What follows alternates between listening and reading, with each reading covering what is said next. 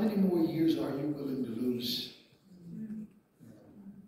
Because when there is bitterness and unforgiveness in your heart, listen to me, I am in no way, shape, or form making light of the violations and the sufferings that you are in, that you have had to endure. I'm not making light of it. But I'm saying to you tonight,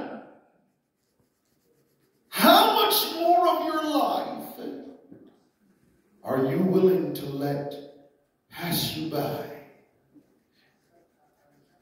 because you won't forgive? Listen to me tonight. Bitterness and unforgiveness causes you to waste your life. The one life you've been given. You get one chance. I know they say you can come back as a butterfly. Why would you want to? So some 5-year-old can grab you and pull your wings off and feed you to the fire ants. You get one life. You get one shot, one chance. Don't allow the wickedness of man. Don't allow the evils of people to steal and to rob you of that life or even a moment. One quote says, forgiveness is to set the prisoner free only to find out that the prisoner was me. Amen.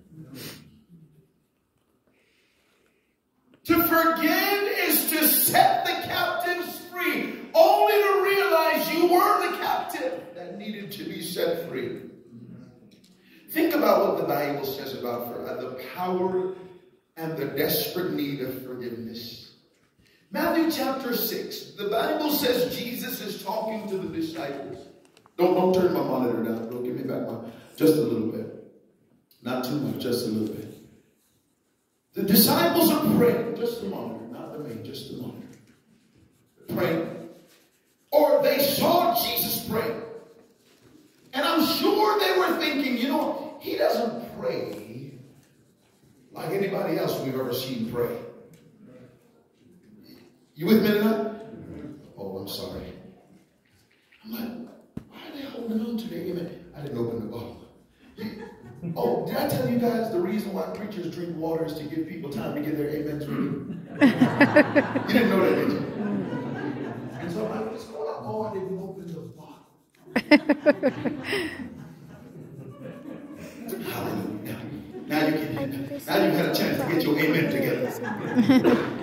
They're watching Jesus pray, and I'm sure they're thinking, he didn't pray like anybody we've ever. I mean, when he's praying, it looks like he's really talking to somebody.